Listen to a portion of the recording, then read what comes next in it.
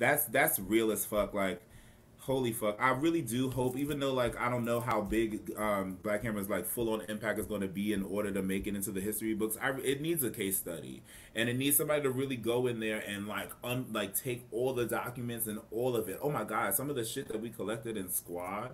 If you got a consultation done, Word. that shit is important for people to know they even got to think about. Sidebar. DP said my only positive experience was manipulating Ghazi into sending me his fake news. I can't. But DP, I got some questions for you, son. You about to come on? We about to send you links now. Anyway, DP knows everything.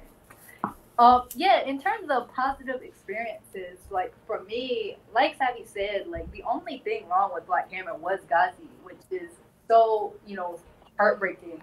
And I went through a grieving process of what Black Hammer could have been, because the power that we had, like it was a real dual contending power, and we really did pass out 250,000 masks. We really did save people's lives. We really were out doing outreach, building relationships with the colonized masses in our community. We really did raise 100K. And so if that had been harnessed as a vehicle for actual liberation, I'm not saying we'd be free. I mean, America is a beast, but we would be a little bit closer than we were when we started. And so for me, that is such a goodness of Black Hammer, but it's wrapped so inextricably with the mess and just the pure counter-revolutionary grift that was Ghazi, who is just evil. And so much of it was the brilliant people in there, and seeing that the colonized masses do have a power. We didn't have any government funding. We didn't have any high-paying donors back then. We didn't have anything except for each other and our earnest desire. And like I'm saying, the political platform is airtight. But, Ghazi did not come up with that political platform. The other founders came up with that political platform. And then Ghazi, once they were all gone, presented them as his own.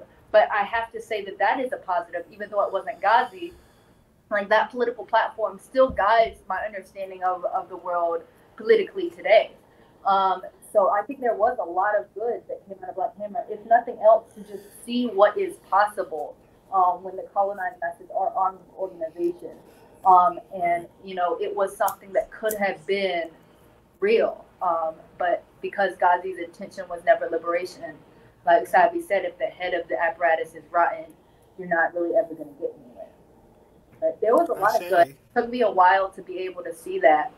But there was a lot of good. And if we could have, and we got close at times. And that's why people stayed for so long. Period. You want to believe. Once you experience it. I wanted it. It's